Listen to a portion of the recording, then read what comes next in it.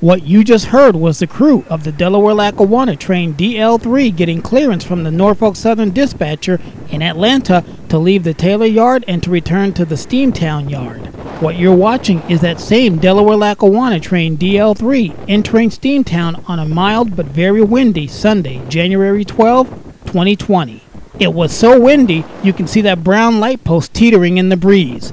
Being up high, the footage that was shot was too noisy and shaky to be useful. So we're going to go back 5 years from now, almost to the day, when a similar train made the same movement. Of course, back then its symbol was the DL train SB3.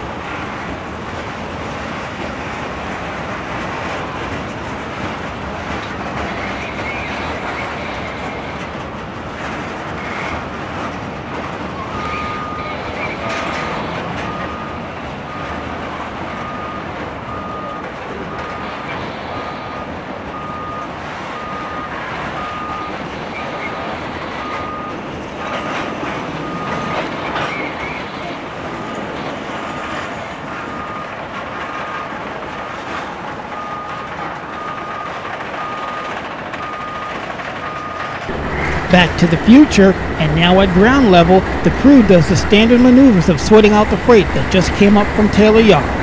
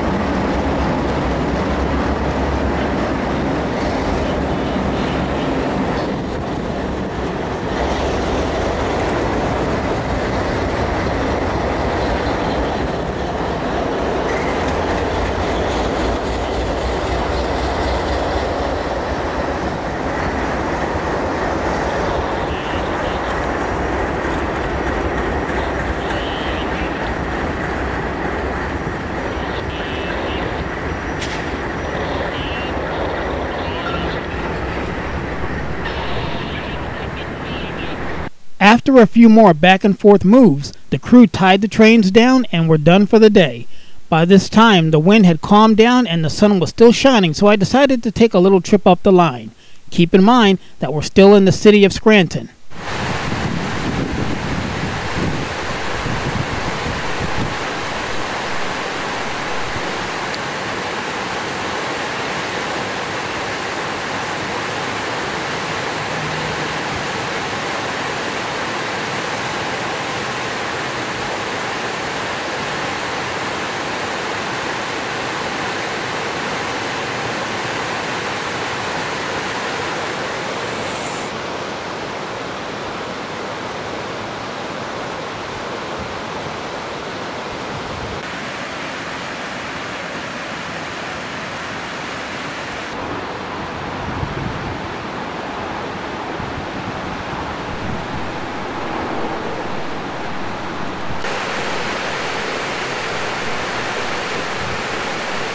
I hate to break the serenity, but back to business.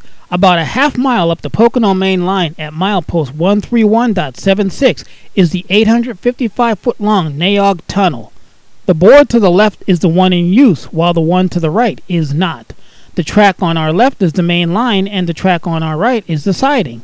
Above us is the viewing platform of Nay Aug Park. It's a great vantage point to catch trains blasting up the grade or gliding down the hill.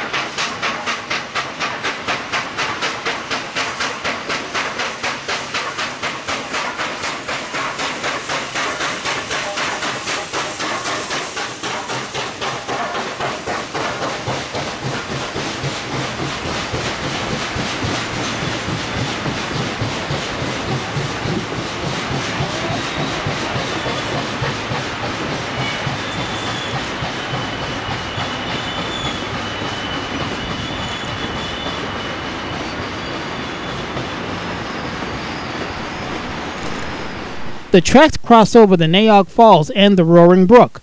Past the tunnel, this line follows the waterway to the No. 7 Reservoir and the Elmhurst Reservoir all the way to the town of Moscow, Pennsylvania, crossing the brook several more times along the way.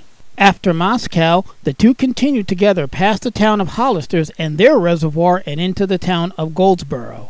Goldsboro was named for Jay Gould, the man who built a tannery in the area before becoming famous as a railroad magnate and financier, and who was generally regarded as one of the OGs of the robber barons of the Gilded Age. And BT Dubs, the roaring brook that the line followed to get here, ended a few miles before we made it into Goldsboro. Making our way back to Scranton, in the short distance between urban sprawl and peaceful tranquility, several railroad artifacts hide in plain sight. The most obvious is this old signal bridge, a historic relic of the Delaware Lackawanna and Western and Erie Lackawanna days, along with other, now inactive signals along this stretch. They're a rusting reminder of the way railroading used to be. Make sure that you hit the like button before you watch the next video, and hit the subscribe button if you're not already a subscriber, and don't forget to check out the description box for links to other videos that relate to this one. And if you haven't checked out our community section, make sure that you take a look in there. That's where we make all of our channel announcements, and you can find lots of pics, some obscure videos, and a lot of talk about trains. For Trains 21, call me AC.